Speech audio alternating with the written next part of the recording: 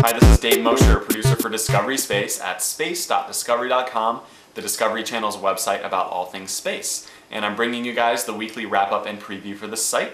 If you're on Space Cisco, which is my blog, welcome. If you are on YouTube, click the little more info button to your right there. It should take you right to the blog. That being said, let's get to your weekly wrap-up. First things first, let's talk about NASA's Space Shuttle Endeavour. Let me toss up this picture for you. This is Endeavour launching from Kennedy Space Center on Friday. So that Space Shuttle is headed to the space station. It got there and it's undocked a new room for the astronauts, which is called Leonardo. It's Italian built, big surprise.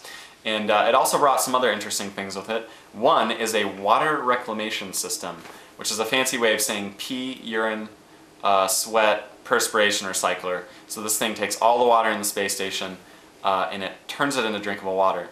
It's not going to be up and running until next year and approved for use, but they're putting it in this mission. Also, they're bringing up a new toilet and bathroom for the space shuttle. They've had some problems in the past with International Space Station toilets.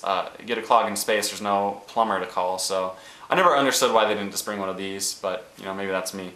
Also, not sure if you heard the huge news, this is a picture of Fomalhaut, which is a star system about 25 light years from us, and within it, by taking two pictures, one in 2004 and one in 2006, astronomers saw this.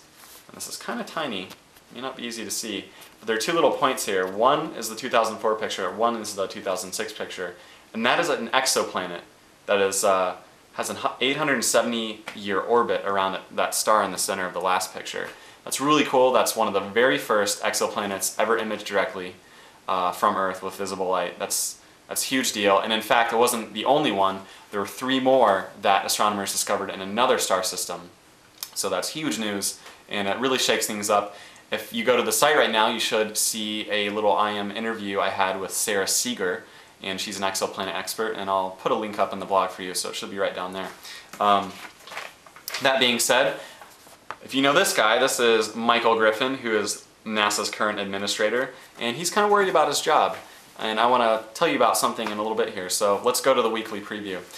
First up, you guys can expect this video. You can also expect a student guest post by Michael Lane, who is the CEO of Liftport, which is an space elevator companies, plural I should say, and they want to get a space elevator up in 30 years. But anyway, he went to International Space University, which is a really interesting experience, and he is going to be blogging for us about that for a couple weeks. So check the site for that. On Tuesday, going back to this guy, Michael Griffin, we have a Q&A with him that we're going to put up, and basically he's talking about the future of his job and the future of NASA and space exploration in general, so that's really cool. On Wednesday, I wanted to get you guys a top 10 worst ways to die in space last week, so I'm going to try and get that to you Wednesday. And on Thursday, I have my take on the death of Phoenix, because as you know, last week, the University of Arizona and NASA officially announced that Phoenix wasn't responding, so it's dead. You know, it's frozen on top of the red planet. And I have my take coming in from one of the top guys on the Phoenix team, lamenting its loss, but also telling you all the cool stuff it's done. And on Friday, I'll finish your week with a space photo quiz and probably a puzzle, Visions of Mars. So all these cool images of Mars, and you can break them up and put them back together again. But anyway, thanks for visiting and watching this video.